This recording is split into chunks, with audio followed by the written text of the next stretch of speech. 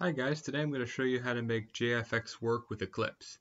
Now, there are a lot of people over the internet who have complaints that they can't use the JavaFX, particularly the OpenJFX library with Eclipse. I know this because I once struggled with a similar situation myself, but I found a solution and I'm here to share that with you guys today. So, first of all, you're going to want to go over to the JFX website linked in the description below, and you want to scroll down here to download, and it'll take you to this page right here. You want to download the latest release, not the early access builds, because these could potentially be unstable. So you just want to get the latest release if you just want something that works. I mean, if you want to experiment, this is fine, but just go with this for now. Now my version is slightly different. I have a slightly older version, but it shouldn't make a difference. So once you've done that, you want to extract your files, which should be in your downloads folder or wherever you saved it.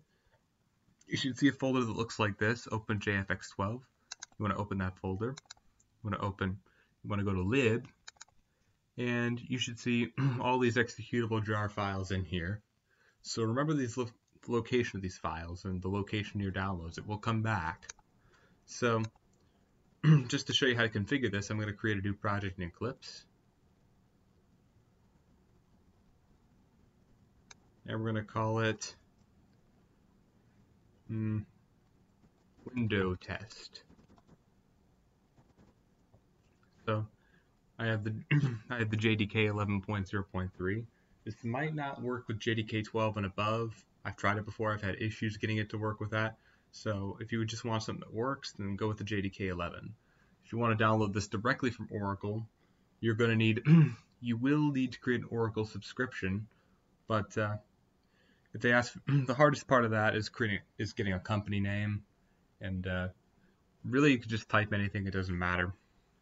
So go on to next, and you want to make sure this text box right here, this box right here is checked. Create module info.java file. You need this or it won't work. So go ahead and finish. And we're going to go ahead and create a module for our project. Actually a package, what am I saying?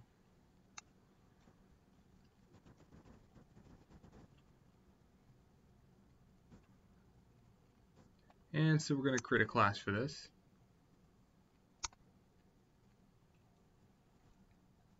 And we're going to call it main, or a generic name, but okay. And we want to go into window test up here in properties, and we want to select the module path, add external JARs. You want to navigate over to where you saved your JavaFX SDK. I saved it in my downloads folder. So yeah, you want to go to the lib file again, and you want to select all the jar files.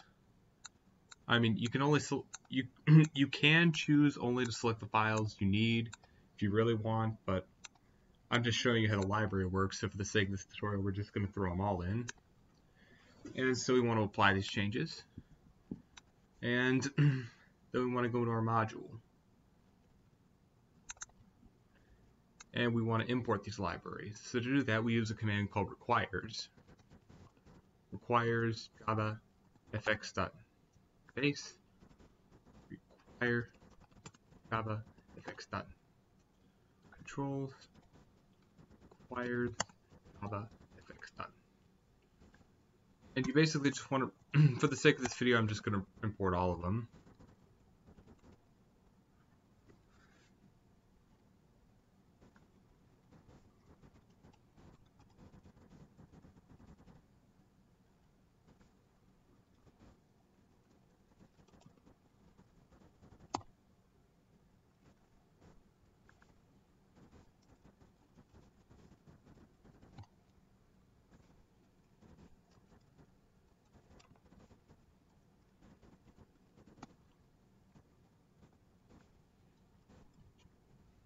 See how once you've imported all of these, you can get to writing your program.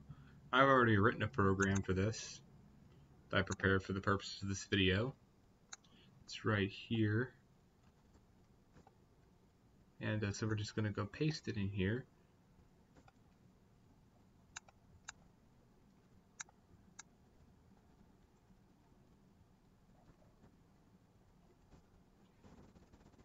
And since I've changed the name of a few things, I need to change the names up a bit. And once you've done with that,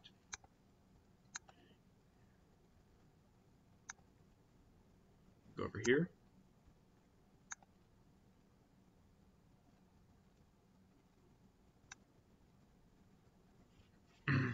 And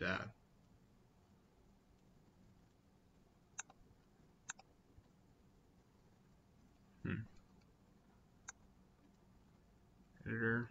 I wonder what's going on here. So window.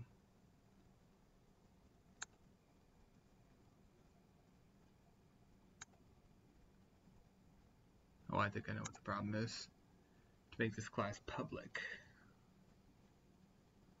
Oh yeah, I forgot to export our libraries.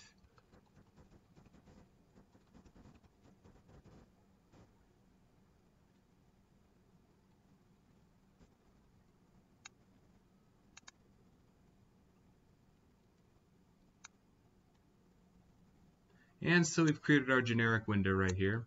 So that is how you get the JFX libraries to work. I hope that helped you out, guys. Link in the description will be to the downloads of all my code that I used in this video, and it will be released under a CC0 license, meaning you can use it for your own projects if you wish. So that's all for today, guys. Hope to see you next time.